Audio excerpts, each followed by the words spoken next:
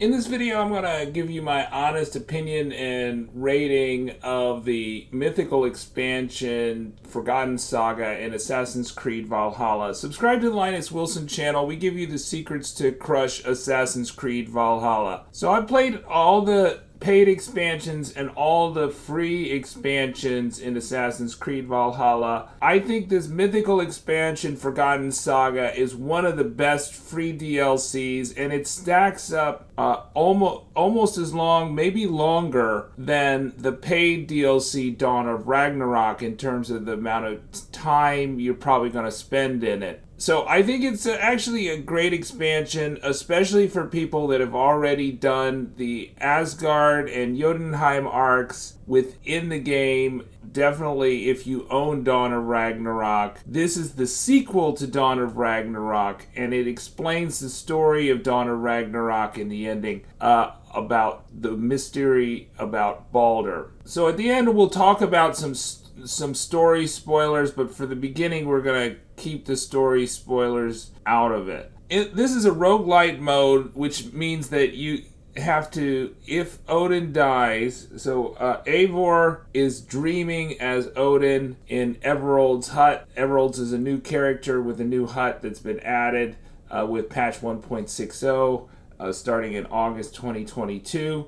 This expansion is a roguelite, and so you've got things that you can take out: memories, dreams, and thoughts. Thoughts are used to upgrade armor sets, which can only be used in the mythical expansion Forgotten Saga. Odin is trying to find his son Baldur in Helheim or Niflheim. He has to go through 4 regions and fight 4 bosses, and then do a lot of other lockbox and sword quests to get there on the way. And you have some choice in terms of your path. You can't do everything in one run, and as Odin goes through the world, the 4 different regions, one is dominated by snow, one is dominated by lava, one is dominated by acid, and one is the castle of Helheim, of the queen of the underworld, Hel. And then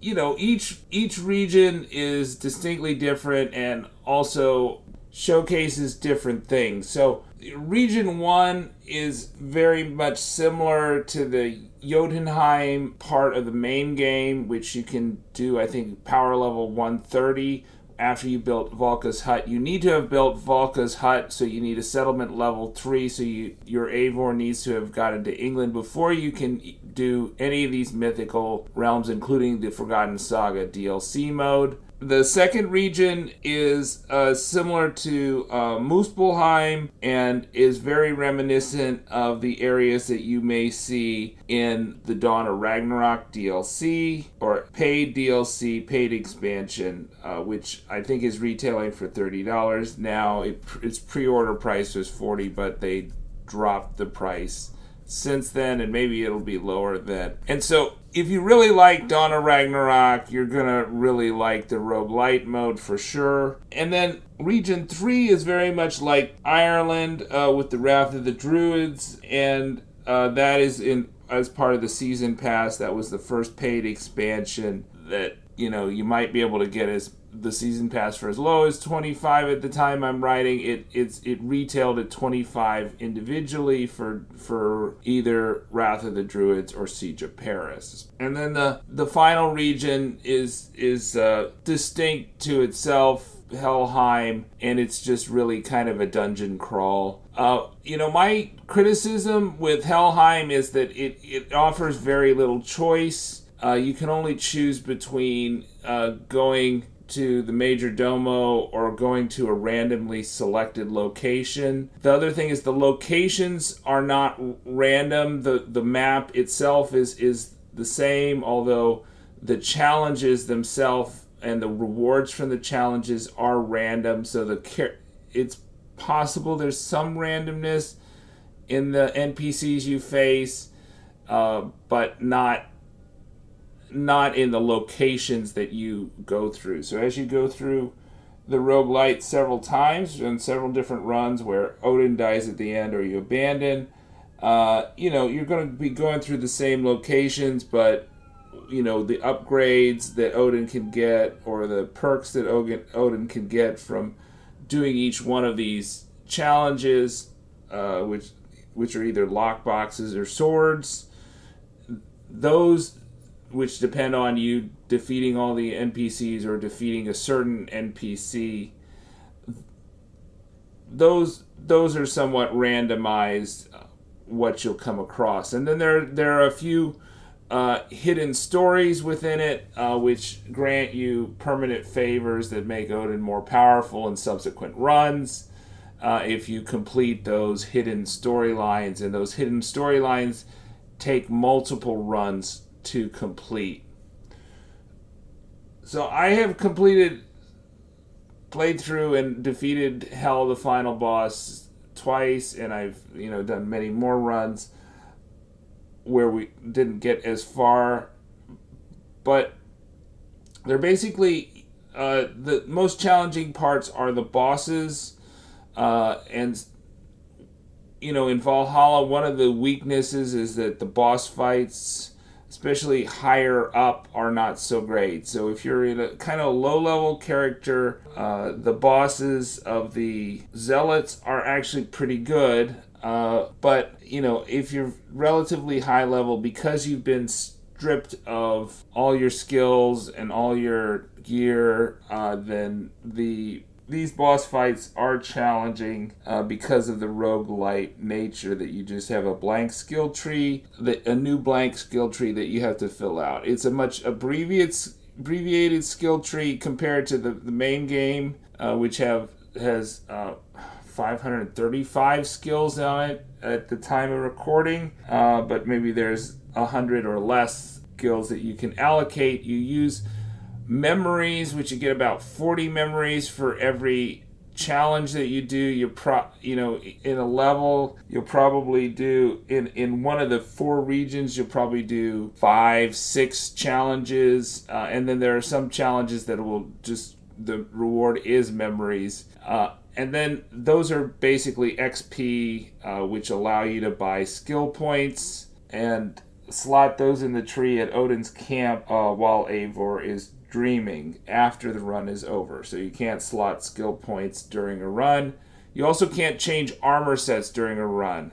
So for the armor sets, you get an armor set for getting into a new region and defeating a boss. There's also a couple hidden armor sets. There's one, the Dwarven Defender, that is in a chest with an illusion that you have to break in Dokerland, the lava place. And there's a armor set that is part of one of those 3 hidden quests in the Wrath of the Druids type region, where the water is acid, and I think that's the Draugr's Toll armor set. But all these armor sets, you do not, so there's 7 armor sets you get, but you cannot take them out of mode, so you can only use them in the rogue-lite mode, but you upgrade them with thoughts. You get thoughts for beating bosses or completing these secret quests. Occasionally you get them for finding one of the 3 Jotun chests, which you have to break an illusion for. So thoughts are relatively rare, memories are pretty common, and then you also get dreams, and the dreams that you cash in back in Ravensthorpe with Everold, and there's a full armor set. There's the Death Jarl armor set with a shield, an atgear, and a bow, a mount, and a raven. And then there's a Hel's tattoo set that goes along with it, and some settlement decorations. And it'll take you many runs to get enough dreams to buy out that shop. So I mean, compare it to a paid expansion. You've got like 1 armor set that you can actually use in the main game, versus like Wrath of the Druids, you had like 7. Siege of Paris, I would say, I don't know the exact number, but it was like 4 or something like that. And then Dawn of Ragnarok, I believe it was 3 or 4. So it's not as big, I think, as Wrath of the Druids, and Siege of Paris, but about the same size, you know, if you like the mode and you do several runs. Now, of course, you can complete the whole thing in 2 hours if you have a successful run, but very few people will do that, and you'll also miss out on the secret quests, and you'll miss out on a lot of the other smaller objectives if you only do one run. So I think the typical person's gonna need to do many runs to beat Hel, the final boss. So in terms of the bosses, I think the boss fights are quite good. The first 2 are relatively easier, but they're quite fast.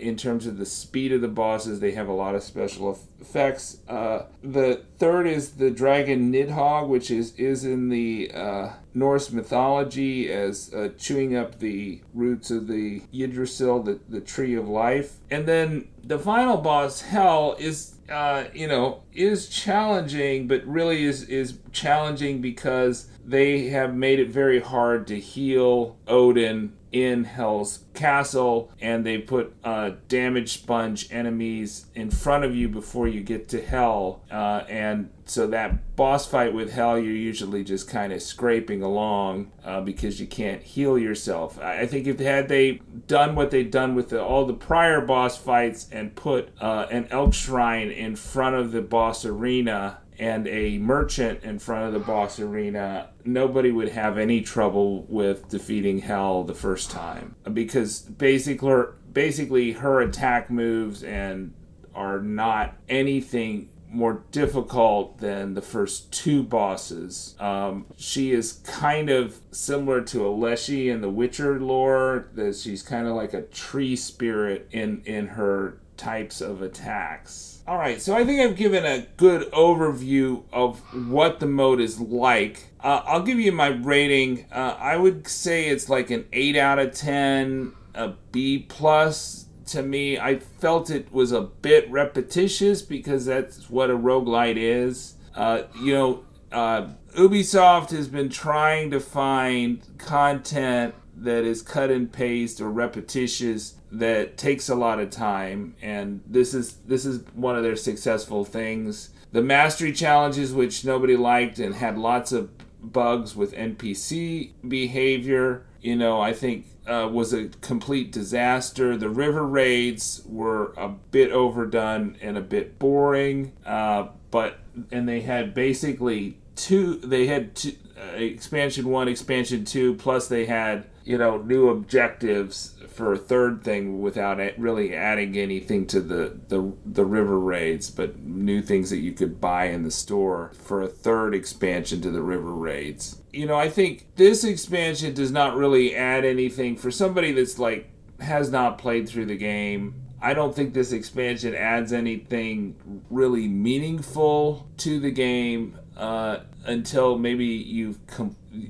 beaten it. Maybe if you've beaten the secret ending, then this might be more relevant to people, or it definitely will be relevant to people that have beaten the Dawn of Ragnarok paid DLC. And it's kind of a tease for that, as it is a tease for the season pass and the Wrath of the Druids. So of the free expansions, I would rate this very highly. I would rate this as maybe the second or third best free expansion. I probably would rate the Tombs of the Fallen, which I think is essential for anybody who has just come to England to go through the Tombs of the Fallen, because it is good, and also because it has the best armor set in the game in terms of making Eivor the most powerful and making your playthrough the least amount of times that Eivor dies as possible. The second one, I thought the crossover story, adding the Isle of Skye, was quite nice. I always like new story content and new map locations that you can return back to, although I don't return to it that much. And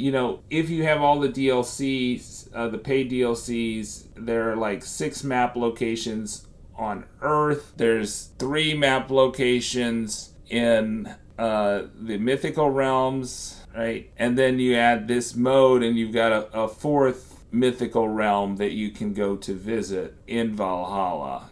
So that should give you the idea of how massive the game of Valhalla is. And I suspect most people that own it and that have played it, a substantial amount of time, have not completed the main quests. So this is, in that sense, it's one more expansion to confuse people about what to play. But I think they'll enjoy this expansion. So I'd rate this as the third best free expansion after the Isle of Skye expansion and the Tombs of the Fallen Part 1. Behind it, I would rate the River Raids, and behind the River Raids, I would put the Mastery Challenges 1 and 2. I am happy that they did complete the storyline of the Mastery Challenges by adding Mastery Challenges 2, and we should get a Tombs of the Fallen Part 2, which is going to explain the story of the Tombs of the Fallen, which I'm kind of like, that was a story I was not scratching my head about, but there are more tombs on the map, so if they're going to give us more, that would be great, and we should expect that sometime this fall. I would suspect later in the fall, given this came out in August and towards the end of summer. And then we should also expect an end to Eivor's storyline, so the big mystery. And so now we're getting into spoiler territory. If you're not completed the main game, you're not completed Dawn of Ragnarok, maybe you'll want to leave right now. So this is the spoiler section. You've been warned. If you completed the main game, it's pretty clear there's no reason for why Eivor is in North America. And I guess you probably know that Eivor is in North America very early, but having completed the main game, there's no reason to know why Eivor's bones are in North America and they're running the Animus, I think in Massachusetts or whatever. Why did Eivor go to Vinland? There's nothing in the Vinland expansion that says Eivor stayed there, and that the Vinland expansion is kind of like early in the game. It's like in the first half of arcs that you might do. It's kind of an arc on its own, although it does, close out the quest with Eivor's rivalry with his or her antagonist in Norway as a child. So if you watch Dawn of Ragnarok, or you played Dawn of Ragnarok, that's all about Odin trying to free Baldur, who's been captured by the Muspel leader, Stuter. You go through this storyline, and you basically find that A, Baldur dies, which is consistent with the myths, and B, Baldur is uploaded into this piece of Eden, right?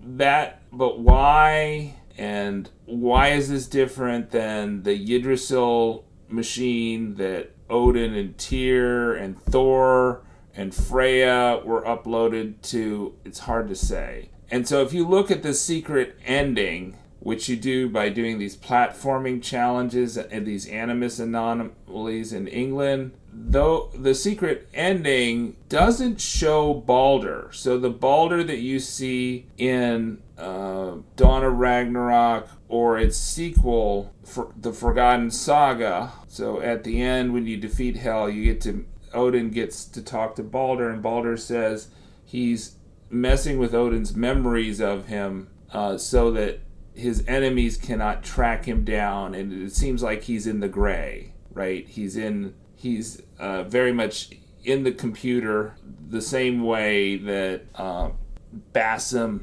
Loki was in the computer for a long time until he lured Layla to drop the Staff of Eden. So the person that was killed by Loki, right, before they uploaded themselves to the Yggdrasil machine was not Baldur. And so the Isu storyline is that there was a Toba catastrophe, all the Isu were going to die. The solution, the seventh message of salvation, was the Yggdrasil machine, and that the consciousness of this select group of 8 people in the Asgardian Isu were going to have sages that were going to appear in the human DNA, the human ancestry 80,000 years later, right? And so many of them showed up around Eivor's time, including Bassam, right, as Loki, Tyr as Eivor's brother, Freya as the mother of Valka, and many more that you'll find in the story. But I don't think Baldur, who is the object of Odin's desire that he wants to save his son from death, is Baldur, Odin's son, was not part of that group. And so I think this kind of teases something else is going to happen with Baldur, right? So Baldur is in the gray. He's trying to avoid his enemies. We don't know if that's Loki. That seems somewhat unlikely that it's Loki, in the sense that Baldur's is being protected by Hel, Loki's daughter, but maybe she is not in good terms with her father. So I think that's kind of like the story progression in terms of the Isu storyline that underlies the mythical free DLC Dawn of Ragnarok. So overall, I would say it's a good expansion. Go ahead and play it if you're really into the mythical realms. You might like the roguelite mode as opposed to maybe a more grindy main game. It's a much simplified crafting system. It's a much simplified skill tree, and may seem a lot less overwhelming to players. So players may play it relatively early in their playthrough of Valhalla, or maybe they'll play it at the end of their playthrough when maybe Eivor's much too much like a god at the end of his or her playthrough if she gets to power level 535, for example. I think the other thing that, kind of is striking about this is like, because this is after Dawn of Ragnarok, Odin seems more frail in this, and that his character is more frail. Odin also seems, you kind of have also explained why Loki calls him the Mad One, right? So it's kind of like he has Alzheimer's, but they hint at that it was Hel's and Baldur's doing that Odin is so forgetful, that they have been messing with his memories, maybe messing with his consciousness in the Yggdrasil machine. It's hard to say or interpret within the Isu thing, but it does seem like at least we have an explanation why Loki calls Odin the Mad One. It's not just that he poked out his eye or pulled out his eye, but it's also that he does not have control over his memories. And there's given a reason why for that. Subscribe to the Linus Wilson channel. We give you the secrets to crush Assassin's Creed Valhalla.